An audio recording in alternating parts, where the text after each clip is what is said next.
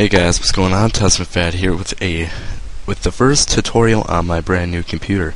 Now this thing is actually pretty nice. So, well, enough with that. So you probably came here wondering how to get this little CPU window over here. Well, it's very easy. So I'll go ahead and show you how to install it. Now note this is only for Windows 7. So if you have Windows XP or any older version of Windows, this will not work. So to go ahead and do this, you want to go ahead and right click on your desktop. Go ahead and choose Gadgets. Wait for this to open up here. Then in this bottom corner, you want to click where it says Get More Gadgets Online. And it will open up your web browser. And here, you're going most likely it's going to be somewhere in here because it's the featured desktop gadgets. It's one of the most popular. So once you find it, go ahead and click Get It Now. It's called the All CPU Meter. And what this basically does is it displays the stress and all kinds of stuff for your system right on this little thing.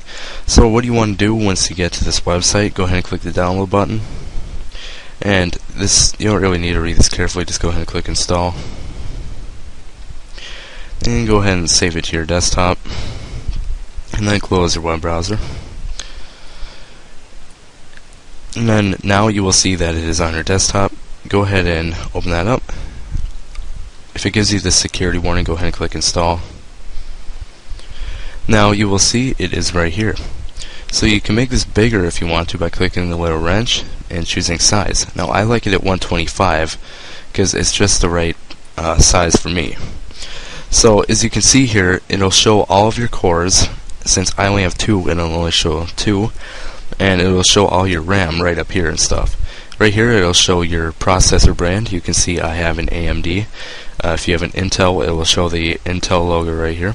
And down here you can see that it has a little graph for the processor usage history. So that's basically it for this tutorial. If you have any questions for me, go ahead and ask me. I'll be glad to answer them. So I'll see you guys.